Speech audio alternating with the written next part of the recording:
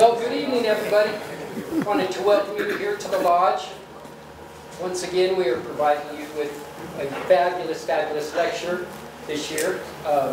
Nancy Bartlit, I should say Mrs. Bartlit, because I've known her since I was quite small, so she calls Mrs. Bartlit, but I'll try to call her Nancy a couple of times. As you know, Nancy she was vice chair, or currently is vice chair of the Historic Preservation Board here in Los Alamos, has been president of the Los Alamos Historical Society's board, has many, many accolades, which I have right here, which I'm not going to read all of them, but I will just mention a couple of them. That she graduated from Smith College, and then she taught school in the Japanese Girls Academy just 13 years after the end of World War II, which is pretty phenomenal. She's co-authored quite a few different books with different people. Working on one of her own right now, right? Silent Voices. Okay, Silent Voices, which we hope will be out, is that September? June. In June, okay. Well, we hope to have her back in September too, so catch us for that one. Wanted to let you know too that I lost my place, sorry about that. She's done so many things, been working with a lot of people here in Los Alamos, was very responsible actually for the statues out here, correct? Yeah, so all of our two favorite people here in Los Alamos, she was responsible for getting those statues out. She is going to be presenting a great talk tonight on Deak Parsons. She has had a lot of help. She and Roger Mead worked together quite a bit on this. Roger was, as you guys know, was the National Labs archivist and historian for quite a few years, and he's working his story for the Chemistry Division's Radiochemistry Assessment Team right now. He was hired in '84. Mead expanded the laboratory's nascent archives into an unparalleled resource for both scientific and historical research. He later became co-author of Critical Assembly, which you guys haven't read that, you should read it. It will be available in the museum shop here later this year. Other than that, I think I'm going to turn it over, because you guys are probably tired of listening to me talk. Real quick, just an update on the Oppenheimer House. The county has finally approved our first phase plan. Yeah. And actually started getting going. We had a lot of problems, just a lot of hoops to jump through, but now we just want to do it right. So we've got the money for it. We will be asking everybody later in the year for help for the second phase, which will be later on. I'll let you know about that. But right now, oh, yes, thank you, Nancy. Nancy let me know earlier this morning, or yesterday, that she has sand from both Iwo Jima and Tinian Island, which we are going to auction off tonight to the highest bidders. So get your wallets out. This will all go to the Oppenheimer House, okay? So we'll do this afterwards. So right now, I just want to present Mrs. Bartlit, Mrs. Nancy Bartlit. I want to thank you all for coming. You just come back from spring break, and to come tonight, I really appreciate it. I'm honored to be here, and I'm honored to be working with Roger Mead, who gave me his PowerPoint. He would love to be here tonight with you, but he couldn't come, so we've been collaborating for the last month after I got a call from Todd asking to substitute for the speaker who is supposed to be here tonight. So that's why you see the Los Alamos National Lab background on our PowerPoint. He said it's okay, I won't get in trouble with the lab for using it. And when I looked at finally could get through and look at the DVD of this recording, he had given this talk at the Bradbury Science Museum. And I saw myself and my husband sitting there. And I think the Strickfaddens were there. It was in 2009 at the Bradbury Science Museum. But I have injected some of my ideas in my slides, so that's why we've collaborated. And if you have any problem hearing, please raise your hand, and we'll try to take care of technology right away.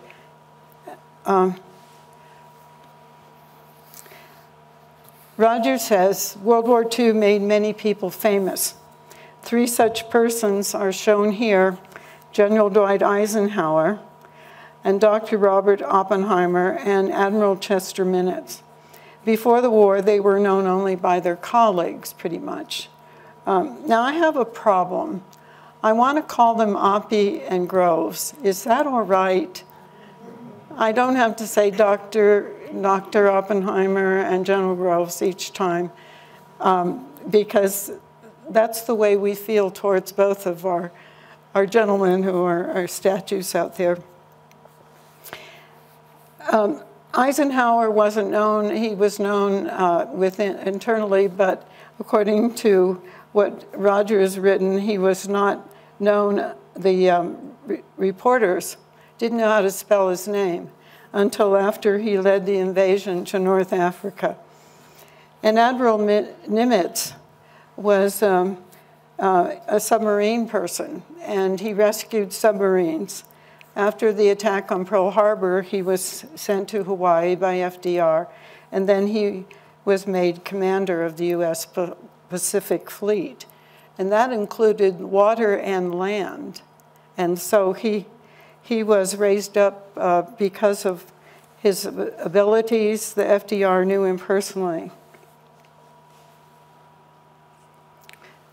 Now, if you go to Fort Sumner, you will see this sign. The village of Fort Sumner, home of Rear Admiral William S. Deak Parsons, the atomic admiral. Ever since I went to Fort Sumner in 2006 to give a lecture to 6th graders up till 12th graders, I became fascinated by Deak Parsons and his role in New Mexico's history of World War II. When I showed the picture of Deak Parsons that you see there, all the kids cheered, and they knew him, and they were so excited. And then I put up the picture of Oppenheimer, and nobody knew who he was. Now, it was many years ago, and so I committed myself to telling the story about Deak. I didn't know all the story, but I knew some of the story. And I felt that he was not well known, and I would like to see the kids in Los Alamos schools cheer when they see his face. That's my goal. Wait a minute, something skipped. Here we go. He was born on November 26, 1901 in Chicago, Evanston, Illinois. His family was wealthy, but his father was seduced, I guess, by real estate people who tried to get the West populated. And he decided to move to Fort Sumner. He put all the belongings, the household belongings, in a railroad car and came out. So he wanted to make his fortune. His mother went to Smith College, which you heard was my alma mater. And I'm going to my reunion next month. And Smith was founded in 1871. And for Deak Parsons to have gone to Smith puzzles me. I'm going to try to learn more about it and go see the archivist in the college, because Dorothy McKibben went to Smith and Peggy Pond Church went for 2 years before she married Fermer. So there's a story here. Now, Fort Sumner's history must have been known to Deak's father, as it was the place that Kit Carson bought the Navajos on the Long March. The hopes for their successful farming were dashed by insects, lack of water, and improper soil. A disaster for the Navajos and the Apache groups who were brought there. And Fort Sumner is the place where Billy the Kid was killed. 10 years later, after Deak was moved to Fort Sumner, he graduated at the age of 16. He was a prodigy. He was a math genius. And he applied to enter the Naval Academy, and he was accepted. But when he showed up, he was too short. And they said, "You can't come." And he said, "Well, obviously I can, because I'm going to grow taller and I'm going to grow heavier." And so he was accepted. He graduated 48th out of 539 in his class. In contrast, the brains of the Navy, Admiral Hyman Rickover, graduated 150th in his class. So at the academy, he acquired the name Deak as a play on his last name.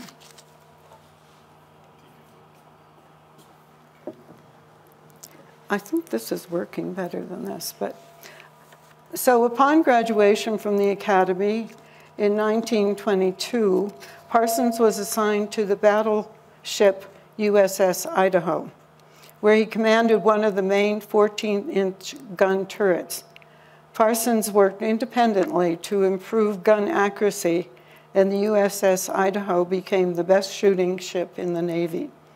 Now, check the upper row of guns, and let's see, this is on, and this should work. I believe that would be where he worked. He had no girlfriends, he didn't date, he was on a ship for a number of years before he even paid attention to girls.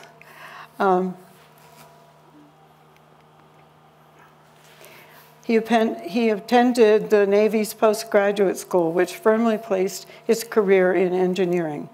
As a result, he was eventually posted at the Naval Proving Ground, where he oversaw the continued development of naval cannons and, more importantly, became the project manager for both radar and the proximity fuse development. He also attended the Applied Physics Laboratory in Silver Springs, Maryland. At the Naval Proving Ground, Dahlgren, Virginia, he met Jer and Helene Sudam, the former owners of the Oppenheimer house, from whom we bought the house.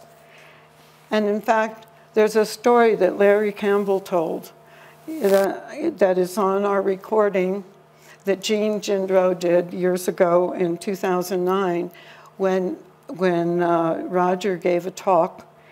And he talks about an outing that the newlyweds had, and I think their boat capsized or something, and they were rescued by Deak Parsons. And Deak Parsons also met Norris Bradbury at that time, and that was a fortuitous encounter. Can you see it with the light on the slides? Okay. This map shows the strategic problems facing the United States in 1942. The Pacific had become a Japanese lake. Of the particular note is the red line, called by the Japanese the Z line. And in the north, it was anchored by the Aleutian Islands and extended down to the Marshall Islands and New Guinea. I think you all can see where those are. The Japanese hoped to defend this line and make war too costly for the United States to prosecute. The nastiest tactical problem facing the United States Navy was the shooting down of fast attack aircraft. It could be done, but only with the expenditure of very large quantities of ammunition. Some estimates ran as high as 4,000 rounds per plane shot down. And it was not always possible, particularly when the Japanese employed suicide tactics called kamikaze.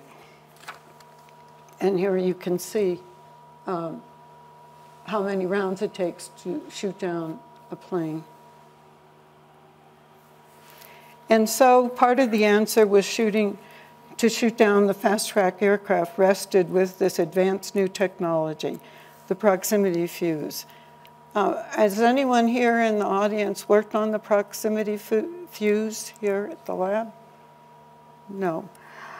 When Don Keir invited me to spend one meeting a month to be on the society board, he told me, you have to learn about the proximity fuse. And he passed away before I learned what he wanted to teach me. Excuse me, I'm really dry here. A proximity fuse is a fuse that detonates an explosive device automatically when the distance to the target becomes smaller than a predetermined value. Proximity fuses are designed for targets such as planes, missiles, ships at sea, and ground forces.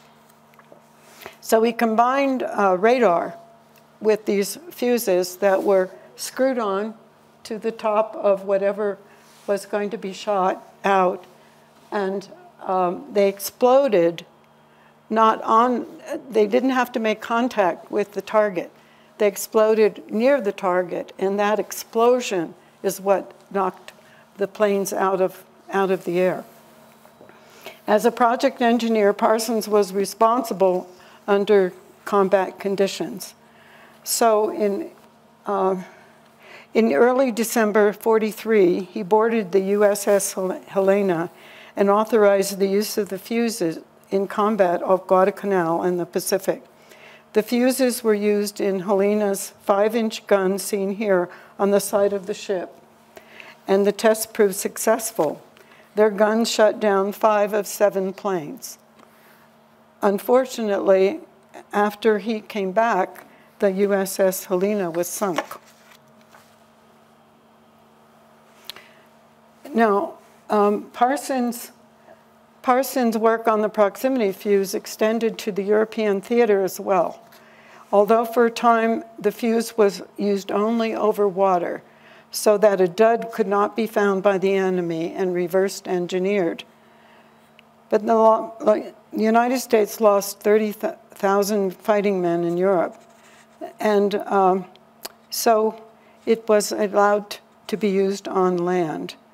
Number 1, to shoot down V-1 rockets, 2, to drive the Germans out of Hürtgen Forest, and then blunt the German offensive in the Battle of the Bulge. And as General Patton's quote shows on the slide, a little-known Navy captain had a major influence on the war in Europe.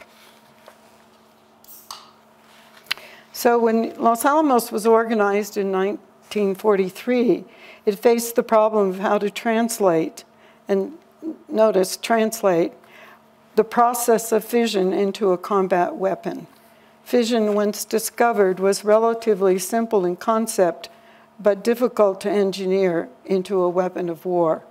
Now, those aren't my words, those are Rogers. Now, how to get from the left to the right in terms of this fission and the chain reaction. This process was named translation. Someone who knew how to do it needed to be invited to join the project. So, to solve the translation problem at Los Alamos, General Leslie Groves, commanding general of the Manhattan Project, hired Parsons. As Project Y gathered scientists to join the research for the atomic bombs, ordnance engineers were few and far between. As an aside, Groves should receive credit, despite his reputation, for being able to think outside the box when it came to getting a job done. He had no problem hiring a naval officer for an Army project. When Parsons arrived in Los Alamos in '43 with his wife Martha and 2 daughters, one might believe that his first order of business was to begin work on Little Boy and Fat Man, but not so.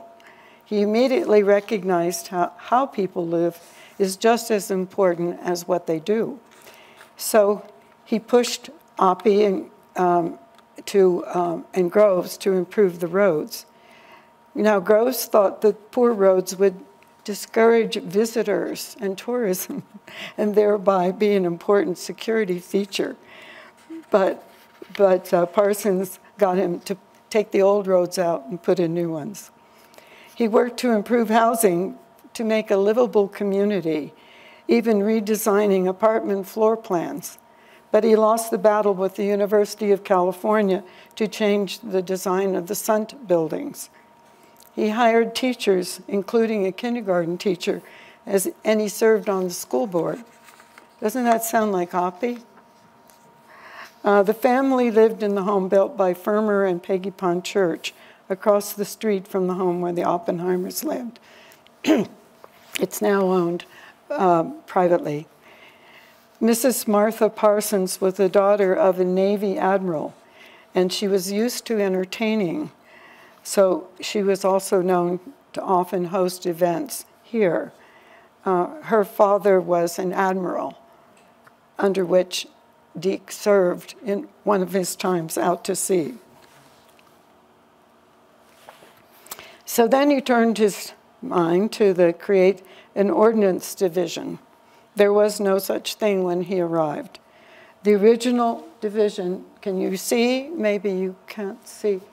One of the men that was under him was Mr. Macmillan, who won the Nobel Prize in 1951 for physics. And the other is Norman Ramsay, down at the bottom, 1989 physics. And the two of them worked for him under the ordinance.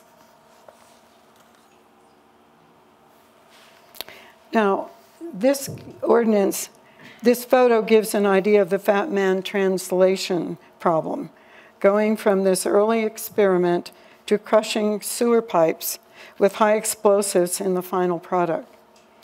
To be fair, Parsons was not happy with Fat Man. It was far too complicated for his engineering mind, and it caused him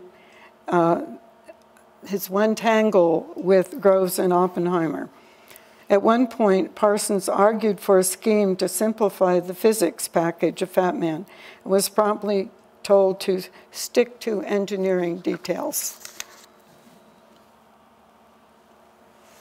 Both Little Boy and Fat Man went through many design changes before becoming the final product. This photo was taken in Utah.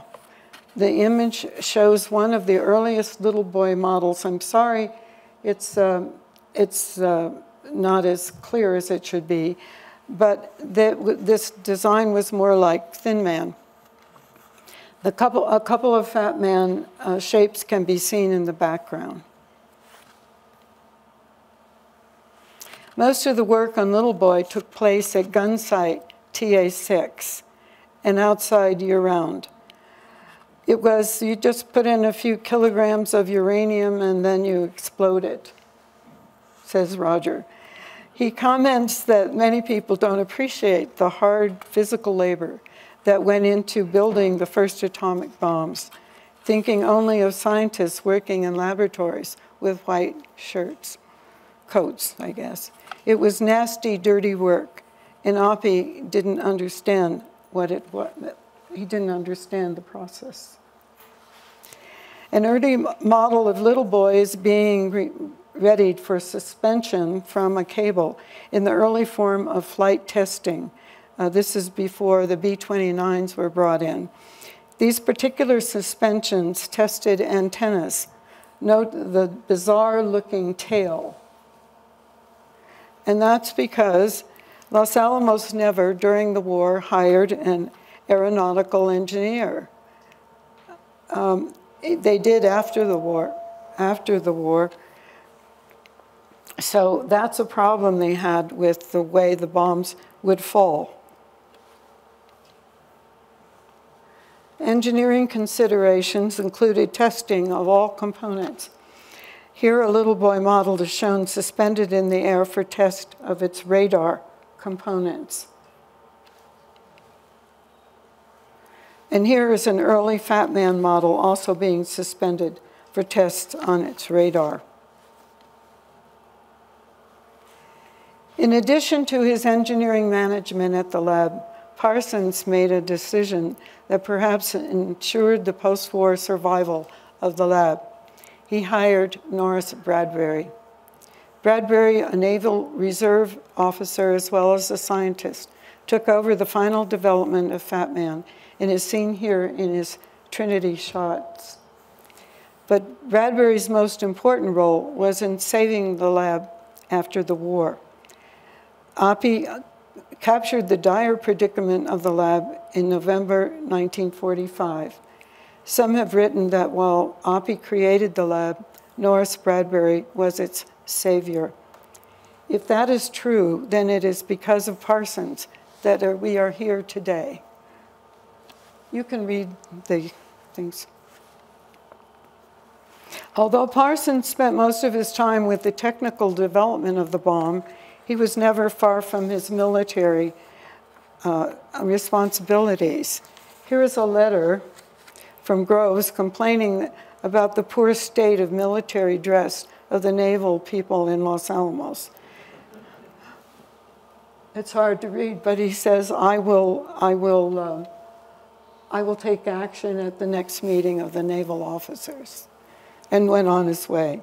He knew enough of the politics of the military and the science to not get upset about small matters.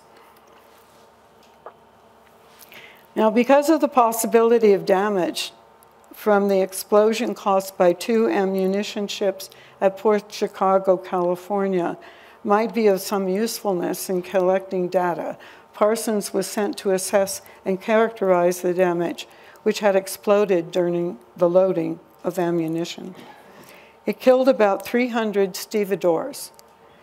It was thought that the Port Chicago disaster on July 17, 1944 would provide some idea of the damage to be expected from Little Boy and Fat Man. But actually, it was so bad, the damage was so bad that they could not learn too much from it. Now, the Port Chicago disaster killed all of the Black Navy enlisted personnel who were loading the ships. So, subsequently, over 200 black sailors refused to return to their jobs as stevedores and were court-martialed for mutiny. This is a sad chapter in our history. And at the time that Roger gave this talk, there had been a congressional approach to change the mutiny, the court-martial decision, which is sort of similar to what has happened to Oppenheimer, losing his clearance and now getting it back. Parsons and others also examined the damage from a similar disaster in Halifax, Nova Scotia of November 1917, as well as accounts of the Great Siberian Meteor, June 30th of 1908. At V-site, the Fat Man component is being readied for a shake test to ensure survival in a vibrating aircraft. They were simulating the aircraft being at 30,000 feet, which is what Enola Gay was at. Weaponizing both Little Boy and Fat Man required quite a bit of ingenuity. Other tests conducted at V-site included the use of dry ice to simulate temperatures at high altitude. Bryn and De Sabatini are the 2 men here. Without these persons with these skills, one cannot build a bomb. Now, this is Max Titler from Oak Ridge, whom I happened to meet accidentally, and this is the fun of being a historian. John and I went to visit my mother in Florida. We found out that there were a couple who had been here during the Manhattan Project days, and so we went to talk to them. They didn't want me to record their interview, but we got a recording later from Cindy Kelly of them. But when I asked him how was the material brought from Oak Ridge to Los Alamos, he said, well, the guy I play golf with just lives down the street. I'll call him up and he can tell you. And so Max sent me a story, and it was printed in one of the newsletters of the Historical Society, although I couldn't find my copy. This is what he wrote to me, and I hope it makes sense to the scientists here in the room. The plutonium was sent down from Hanford, Washington. Aside from the security aspect, there is nothing dangerous in the casual handling. You could hold a slug of plutonium in your hand if you had no cuts or open sores. The A-bomb required a specific weight of plutonium in 2 separate shapes. They were kept apart with the trigger in between. When the two plutonium masses were combined around the trigger, it would start a self-sustaining and instant chain reaction, releasing the energy of the plutonium. My part with 3 and later 7 GIs, some of them here, Max is sitting on the hood right there in the middle, was to transport the trigger to Santa Fe, where it was picked up and driven to Los Alamos. They never came to Los Alamos. They stopped short of the hill and were met by security people, I presume. The schedule was determined by timing of the bomb. The chemical we carried had been irradiated in the pile at X10 in Oak Ridge. It was highly radioactive and became more so during the trip. Its high-energy gamma rays were the means of setting off the bomb when all elements were combined. And they had it on a trailer behind whatever they were driving. So that's a fun little story.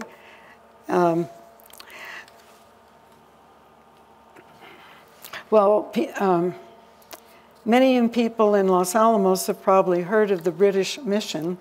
The scientists assigned to Los Alamos during the war, Jim Tuck or Klaus Fuchs, the British provided one technical solution to the engineering problems at the lab, their aircraft bomb hook. Here's Parsons' assessment of the hook, including the need for repeated testing. I don't think you can read what he's written down there. He was someone who was very, very thorough, and he would insist that everything be tested and declared usable, if not reliable. It says, very interesting and instructive. Design tests of F mechanisms seem good, but not repeated enough to be statistical. Service performance appears to be good. Design tests of G mechanism, if fully reported here, checked strength but not reliably of operation. And those are his notes. So I think this is tongue-in-cheek, but I have inserted this picture from Harlow Russ's book, which you can still get at the Historical Society gift shop. This is a jewel. If you don't have this book, go buy it tomorrow morning. It is a jewel to know the details that you don't read in other books.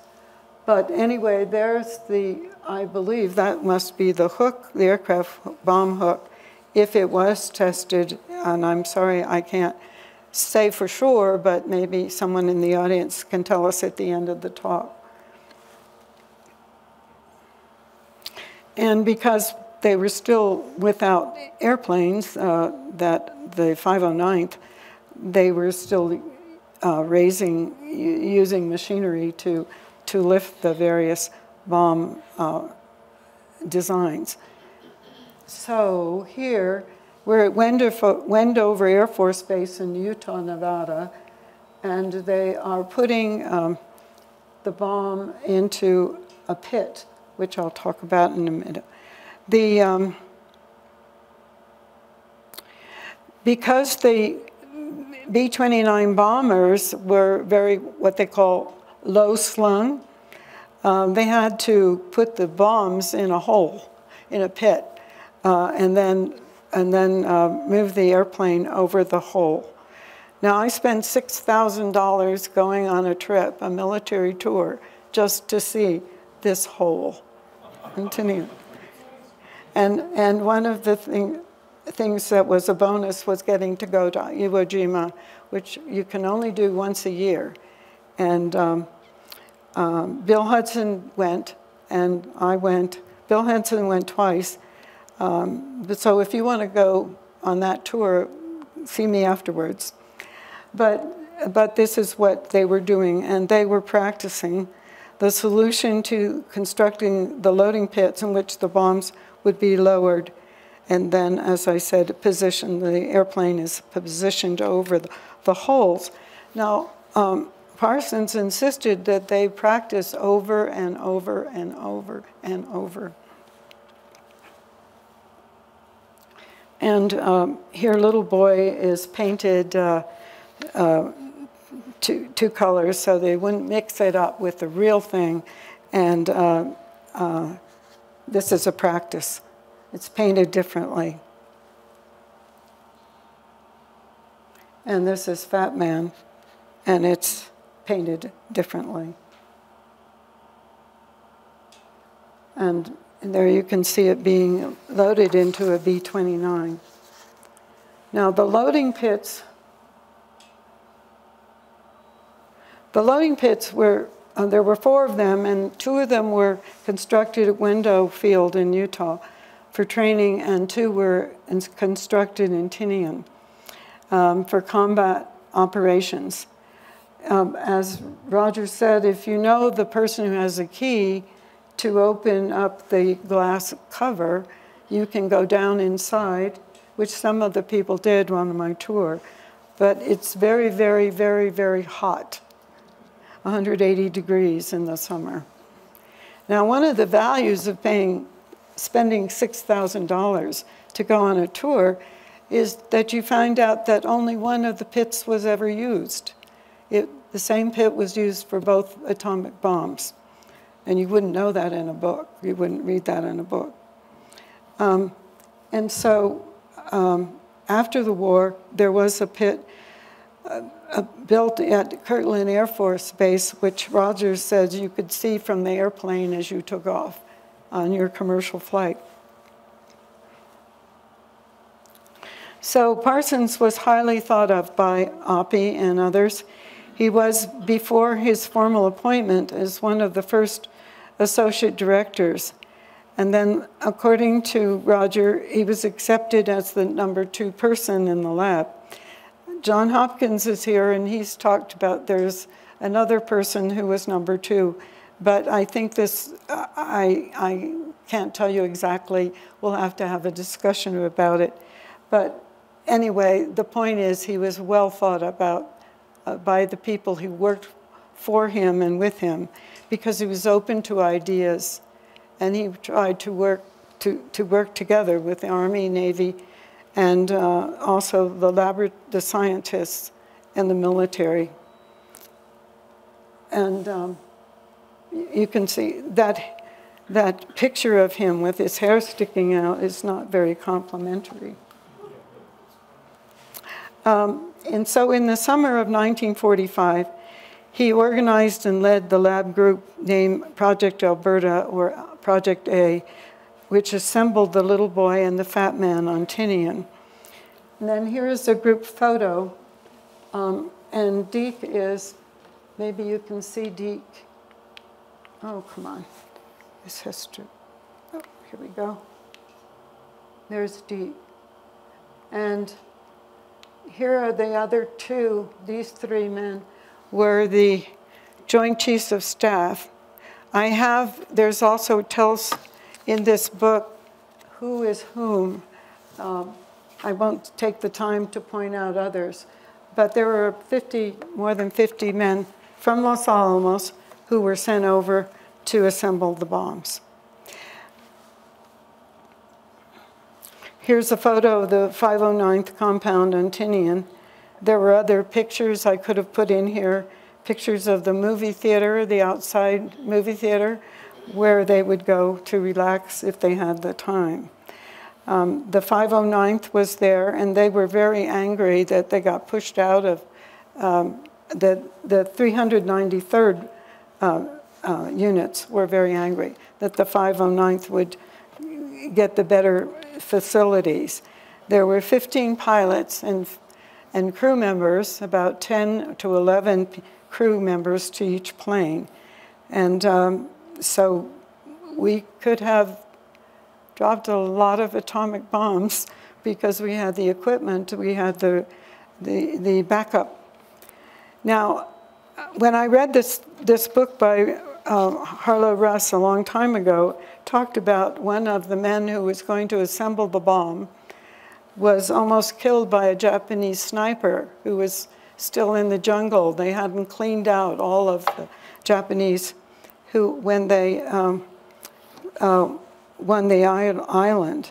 And Japanese planes would fly over and they would shoot at them and try to take them down. So we're still in a war, you know, it's not peaceful, it's still, you have to watch yourself.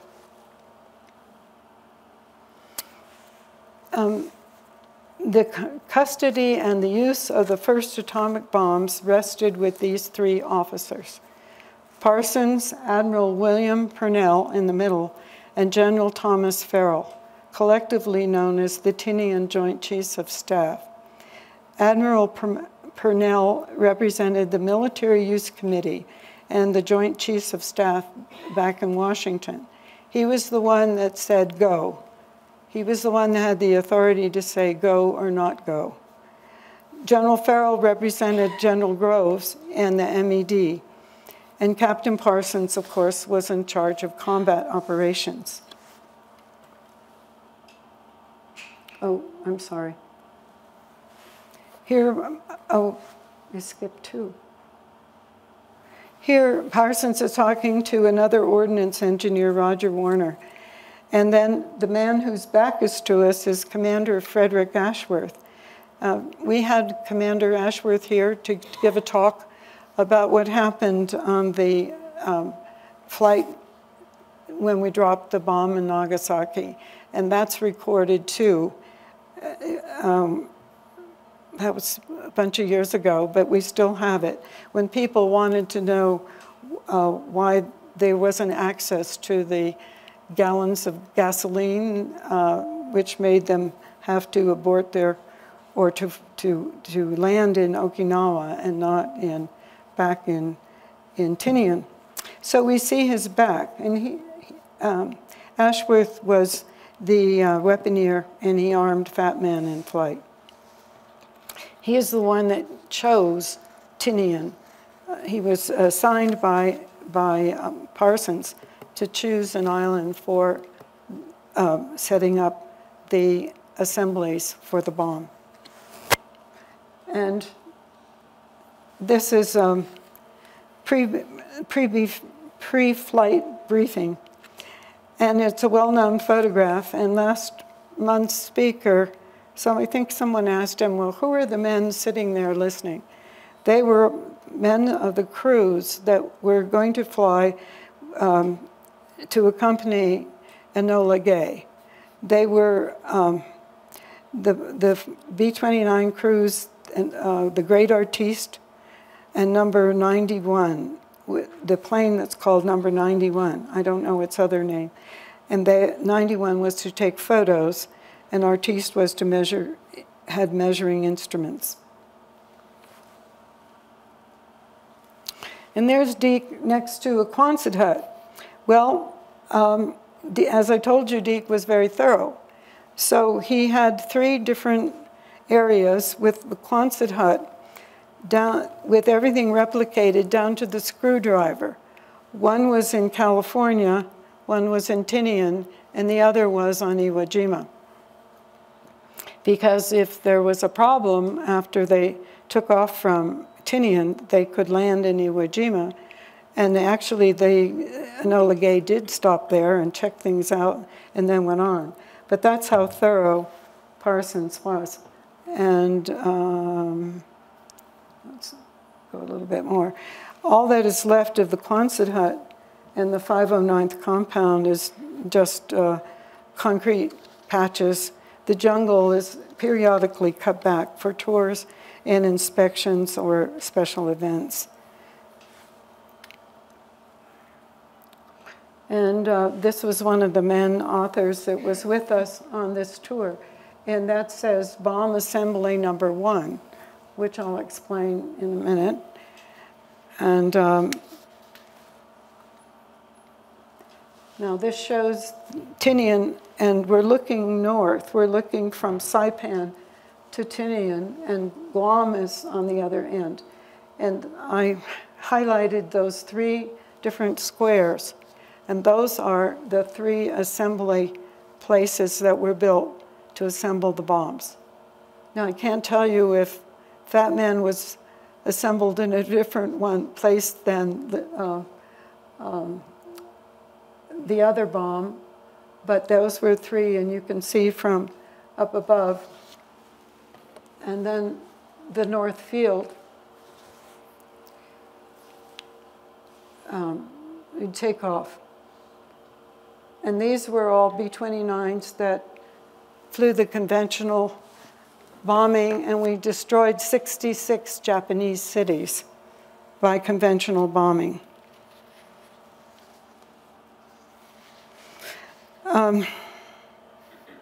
This map shows the bombing mission for the conventional B-29s. Note that Niigata, which is up north, it's up here.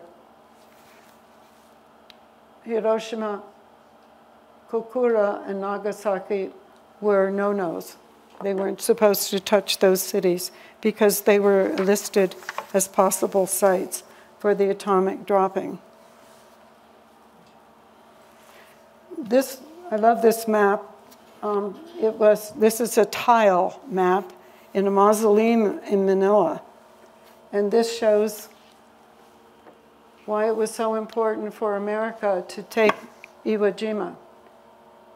It was because as our B-29s would fly, they would be so close to Iwo Jima that the Japanese could radio to the homeland and say who was on their way.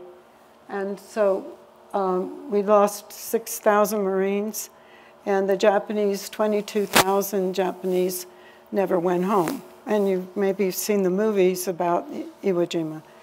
But let's see, there were 10 men in every crew, and 2,000 B-29s used Iwo Jima as a backup who were injured from dropping conventional bombs on Japan. So it was worth the lives of those Marines to whom we give homage. Let's see. Little boys being loaded in, okay, let's see. Okay.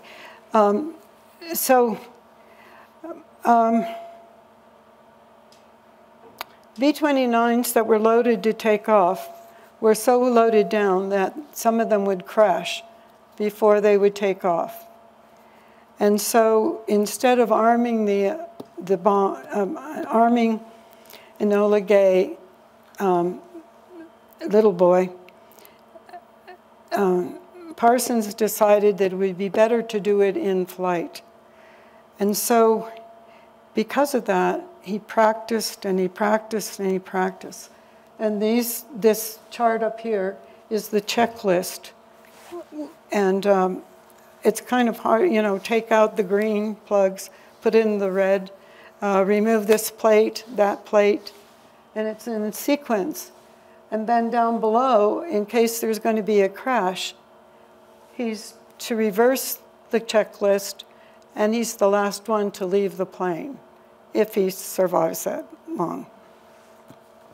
So he has to go up and arm the plane before it reaches 10,000 feet, because after that he's going to need oxygen. So working in a very cramped bomb bay, Parsons, along with Morris Jepson, arms little boy before the Enola Gay passes through the 10,000 feet. Now,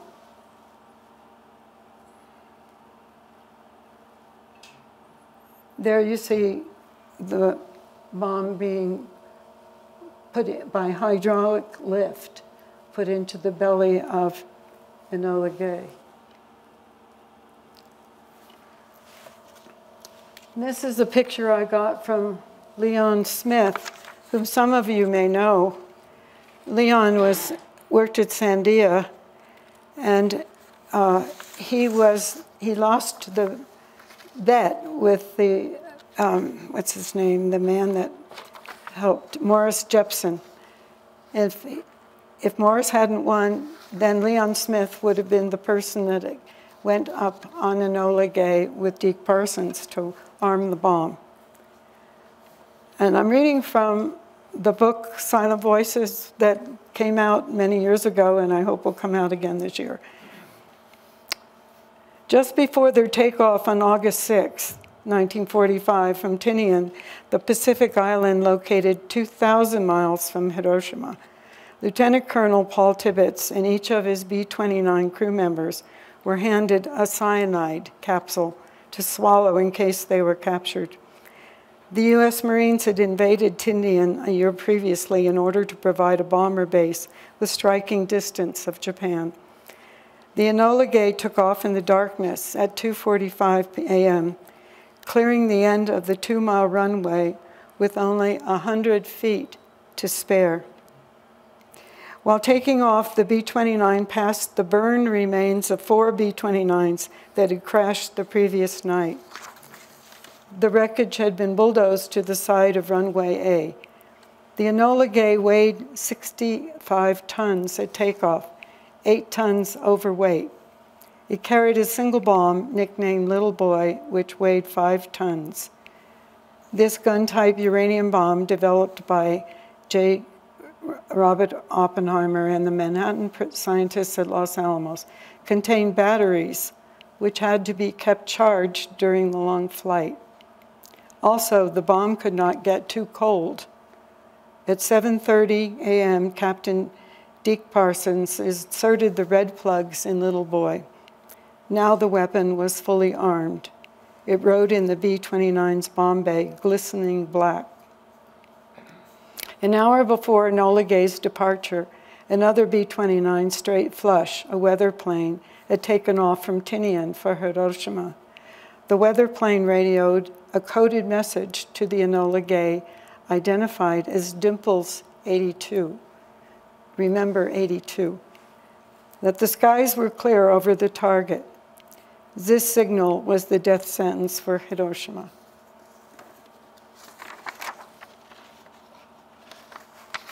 So when they came back, there was a crowd that rushed to greet them. Around 350 people had greeted them before they left at 2:45 in the morning. But the General Carl Spaatz, the U.S. Air Force, immediately puts a pin on Tibbets and gives him the Distinguished Service Cross. It's the highest honor given for the mission. Now, I'm going to do an aside and advertise for the lecture next September.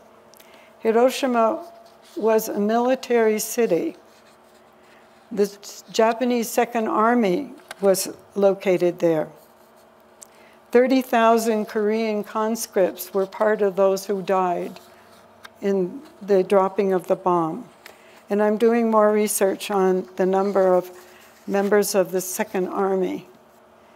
And when you read about it was innocent children and women and old people, it's only partially true because it was a military city and there were military people who were killed by the dropping of the bomb. I'll go into that more detail next September when I've been invited to talk about the response to the surrender. Because of military politics, the Army controlled both the bomb and the mission. Parsons received a lesser award, the Silver Star, in private, in a room by himself with a general, one-star general, General John H. Davies. But he was later given a better award because Groves was furious. Groves knew of the work that Parsons had done, and so he was able to get the Distinguished Service Medal for Parsons, but it still was not the same level as what Tibbets got, the Army man. And as Roger Mead says, as he did not drive a plane, he did not command a ship. He just armed the atomic bomb and controlled the project to prepare for the mission. And so Roger feels very strongly that this was a terrible slight. And that's one reason Parsons is so modest, which you'll find out. And so that's one slight. And of course, what's coming up in this is the competition between the Army and the Navy, which was very pronounced in those days. I think yes. You want to?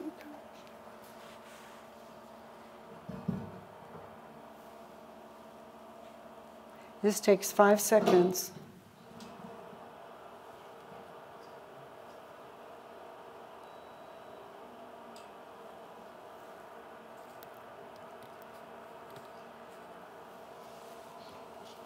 It's not working, is it?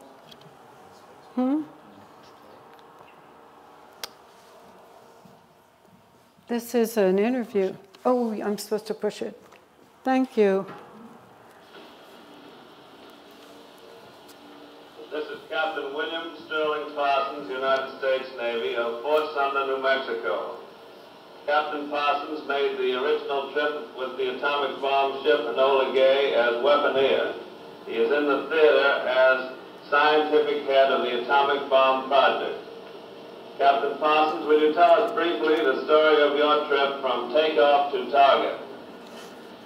After a photographing session that made us feel like a Hollywood premiere, we got off at about 3 o'clock in the morning, in the darkness, and headed for Iwo Jima, which we reached about sunrise. We made certain adjustments and tests on the bomb during that flight. We then headed for the Empire, and the weather improved as we went along. We felt that it was our lucky day, and we knew it was as we made the final approach toward Hiroshima, which the navigator hit right on the button. The bombardier took over, identified the target, and everything went with perfection not approached in the rehearsals. The bomb was finally released exactly at the designated hour, and the explosion occurred as planned. That's it on that. But the Navy raised him up to be a Commodore, and a Commodore was an obsolete title. And so that was the Navy's politics, according to Roger. He did, and part of it was, okay, so he comes back as Commodore. And if you notice on that handout about the Oppenheimer statues, Oppenheimer and Grove statues, it has Commodore. It doesn't say Admiral, and it doesn't say Captain. It says Commodore. So somebody really did their homework. And I think it was it me? I thought it was you. I don't remember. But it's accurate, according to this. So Parsons doesn't complain, and he's on the podium getting the E Award. I really don't know what the E Award is. I didn't have time to look that up. Maybe someone from the Historical Society can tell us at the end. So he leaves Los Alamos in November of '45, and he's assigned to the office of the Chief of Naval Operations, where he is to begin planning for the first post-war test of an atomic bomb, Operation Crossroads. And he asks Ashworth to assist. And this is where the Navy kind of got a fast one over the Army.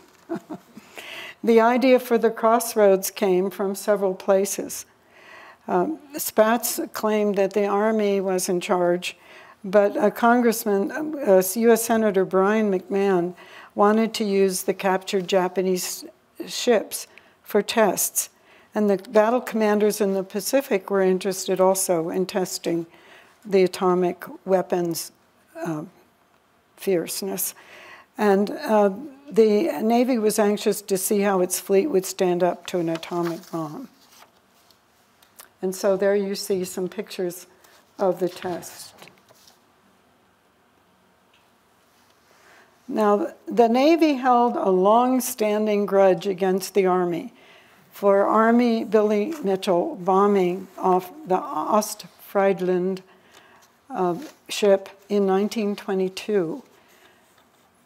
And I'm not sure, I don't know German, should it be Ostfriesland? Was captured. It was a German World War I battleship, and it was used for target practice by both the Army and the Navy bombers. The ship withstood almost 60 bombs before sinking, not from a direct hit, but from near misses that ruptured its sides. Now, Mitchell bombed the battleship. Let's see, I'm losing my place here. He bombed the battleship against test protocol and loudly proclaimed victory for the Army, despite the fact that the battleship proved remarkably resilient against the air attack. The Navy was angry because Mitchell bombed without authorization and by claiming singular credit made the surface fleet seem overly vulnerable. Parsons, with the help of Vice Admiral Frederick Ashworth, did much of the early planning for Crossroads. Parsons, now finally a Rear Admiral, served as a Deputy Task Force Commander. In early summer of '46, the U.S. assembled the world's fourth largest fleet at Bikini Lagoon as targets for the atomic bomb. Ships included the aircraft carrier Lexington and the battleship Nevada.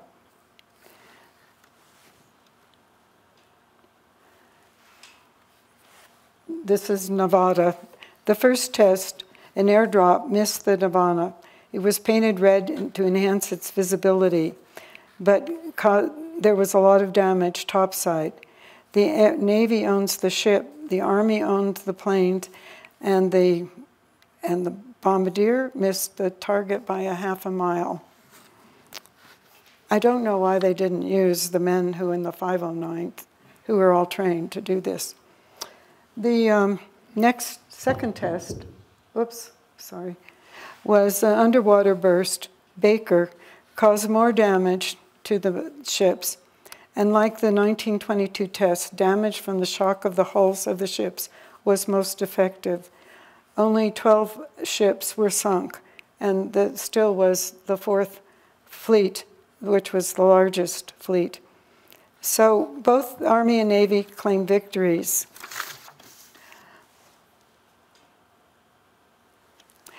With the passage of the Atomic Energy Act, Parsons was appointed to the Military Liaison Committee, the Military Advice Funding Committee for Atomic Tests. Parsons also became the Deputy Task Force Commander of the Armed Forces Special Weapons Project, again serving under General Groves. He also served as the Deputy Commander for Operation Sandstone in 1948. During the planning for Sandstone, Parsons, for the second time, ventured into the world of physics, suggesting a new type of bomb for the tests, which upset Bradbury. Stick to your knitting, he was told. Parsons subsequently achieved his goal of a seagoing command before reassignment to the Pentagon. Here is his flagship in the USS Macon, fittingly the last cruiser to carry heavy armament. Can you remember how much Groves wanted to go overseas and not do the Pentagon and not do the Manhattan Project? And that would be the same for Parsons. Parsons became visibly upset on December 4th, 1953. This is very important because of the Oppenheimer movie coming up. He became visibly upset in December 4th, 1953, when President Eisenhower put up a blank wall between the government and Oppenheimer. Now, that was secretly leaked within the Navy. It wasn't public yet. The other announcements came later in the month of December. But Deak was very upset. And they said, well, we'll go play golf tomorrow and calm down. And they started out, he had pains the night before, Saturday night, and Martha found him reading a medical book about his symptoms. And I guess he didn't have a certain symptom, so he thought he was okay.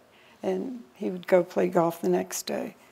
Well, he had an attack on Sunday morning, and they went to the hospital, and he died 15 minutes after he was admitted. So Martha believed this treatment of Oppenheimer precipitated the heart attack, which took his life. So how would history be different if Parsons had been able to testify at Oppie's hearings? I think he would have created perhaps a different solution. We can talk about that. That would be a lot of fun, I think, to talk about, because Parsons adored Oppie, and Oppie adored Parsons. Adored maybe not, but respected. So he's buried at Arlington Cemetery next to his daughter Hannah, who died as a young girl, and his father-in-law, who was the Admiral. And in 1957, the Navy commissioned a destroyer with Parsons' name in recognition of his wartime service and accomplishments. His widow, Martha, had christened the destroyer. And there is a summary of what I've been talking about, of what he has accomplished. However, the ship was decommissioned and sunk for target practice in 1987. But there were other honors that were bestowed upon him. On July 2010, the Los Alamos County Council adopted a proclamation for the Tinian tribute to the Manhattan Project Symposium. It mentioned Oppie and Deak in charge of Operation Centerboard, which was the Operation Alberta. And as I said, there were about 50 men from Los Alamos who were there to assemble the bomb parts. The proclamation is there, and it talks about it. Roger Mead and I took it to Tinian as we were invited to come and as historians tell about what went on in Los Alamos during World War II. And this is an auditorium. We're in an auditorium, and so that's quite a banner. You can't miss it. And the mayor of Tinian Island, it's called a mayor, but it's an island, it's not a city, but he's the mayor of Tinian Island, and he accepted the proclamation from Los Alamos. And this was something that helped to tie the two communities together, and we should stay tied together, I believe. It was a 2-day symposium, and these Air Force officers of the Pacific, leading commanders, sat there for 2 days listening to the history of Tinian's contribution to World War II. I was extremely impressed. Here, there was a ceremony on August 6th, and wreaths were moved, and they were singing, and a military ceremony, as we do for our own here. But I was very impressed with the fact that the Air Force men wanted to learn the history of World War II. Now in 2009, when Larry Campbell was our president, Roger gave a talk. He said, this one is much better than the one I gave in 2009. And Claire Parsons Fuller, one of his daughters, was here, and she was signing the book that was written about him. There are not very many bios of Deak Parsons, but the program was to honor Jer and Helene Sudam because they knew Deak, and that's what they wanted. They wanted, they had just, well, they didn't forgive the debt then, but this was to honor them. And it's so wonderful that we have PAC 8 recording these talks, because it's great to see people in the audience who are gone, who were my friends. And there I'm talking to the Fort Sumner High School classes.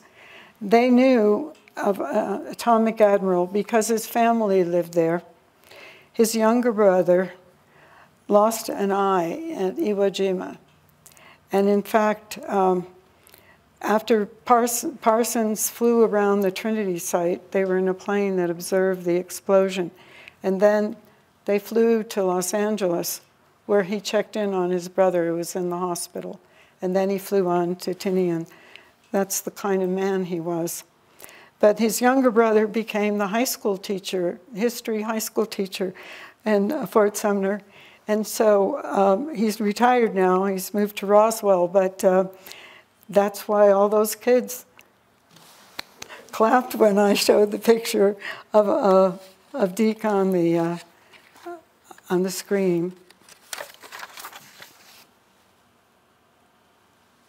And so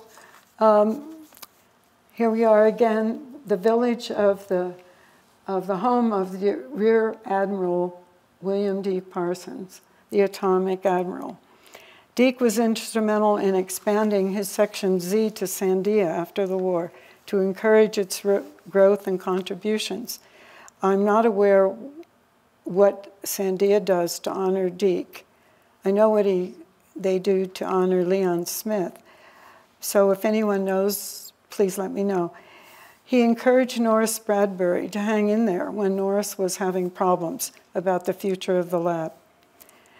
And how can Los Alamos recognize his extraordinary contributions?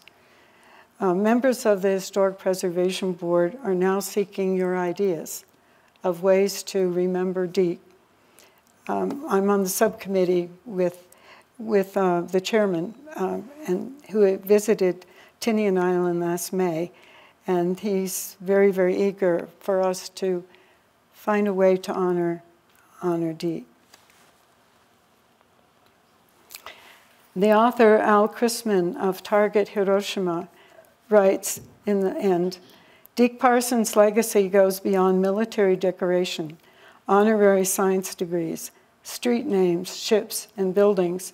It lives on in the advanced weaponry and technology of the American Armed Forces, rigorous standards in nuclear weapons training, and a philosophy of military scientific cooperation for military research and development. And Roger Mead wanted to share General Grove's impressive comment.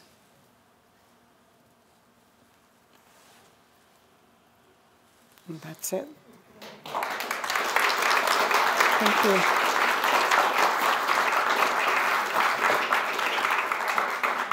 I usually don't read when I speak. I usually look at the picture and talk. So I apologize for reading tonight, but I wanted to be accurate. And also I was reading for Roger's sake as well as my own. I hope I was all right. My mouth got very, very dry. But thank you for coming, and thank you for honoring Deak tonight by being here. I'm really, really serious. What can we do to show how the idea for the bombs got translated, transcribed, to what helped to stop the war in Japan? So I'll take a few questions. Do we have any? You all were wonderful. I noticed you didn't drop a pin, and you didn't laugh too much, because I didn't have too much humor in the talk. But I thank you, and I know there's a lot of detail in here, but you guys are up to it because of your scientific background. And it's amazing how many leadership positions he was assigned to. And he didn't claim to be a scientist. He didn't get a Nobel Prize. He just did the ordnance, which was the nitty-gritty. So thank you very much. Yes? Uh-huh. Towards the front of your talk, there is a slide. I'm so sorry. Towards the front of your talk, there was a slide that was from saying, I understand your position is to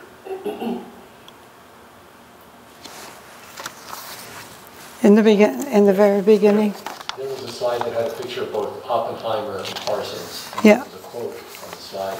Yes. Something to the effect that it was never my intention to presume to tell you what components to use in the device. And it was unclear who was saying, whose quote that was. That's an Oppie's. Oppie to Parsons? Yes. Yes. I can go back, but yeah.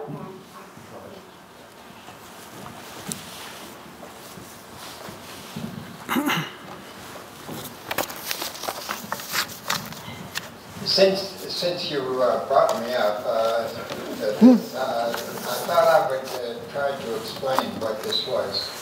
Since there were really two major parts of this program, one the scientific part and one the military delivery part, Robert Bacher, a physicist from Caltech, was the one who, in the scientific arena, was the one who was the #2 guy. Now, when it got really into the military part, obviously Parsons was the senior person, and so in that sense, to Oppie, he was a #2 person. The engineering part, making this device into a bomb, became the responsibility of Z Division.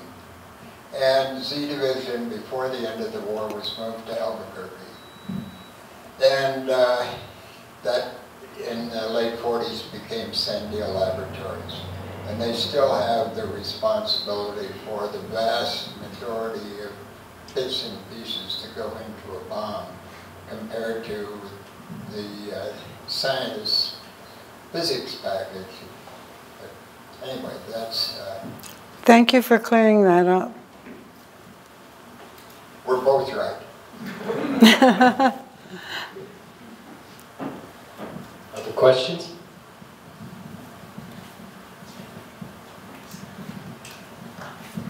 All right, well, let's give it up for Nancy one more time.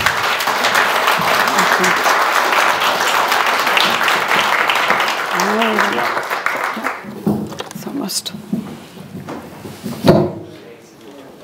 So now comes the fun, you guys. We are going to auction off the sand. And what's nice about living in Los Alamos, you don't have to pay for it tonight. You bring me your credit card tomorrow. So we're going to start off with the sand from Iwo Jima. We're going to start it off at $150. Oh. Anybody taking it? Oh, you guys, come on. $150 towards the Oppenheimer House renovation fund? There it is. Yes. All right, we have 150. Come on. Who else? 200. We're looking for 200. You guys, come on. $200. One going once, going twice. Wayne, was that a bid, or were you just scratching your eye? All right. All right. Yeah, I'll take it as a bid, though. I'm sure that's not 200. All right. $200. All right. One last time. Here we go. All right, it's gone for $150. Yay! start right there again. 100, we're going to start at 100 this time. All right, there we go. Sir's got 100. We're looking for 150 now. Come on, y'all. All right, thank you, Georgia. 150, we're looking for 200, y'all. Come on. Come on. Sam's a time right here, you guys. That was used to do the runways by the Seabees. There you go. Where else are you going to get a little sand like this? All right, I guess it's going once, twice, and that's it. All right, well, thank you all for coming this evening.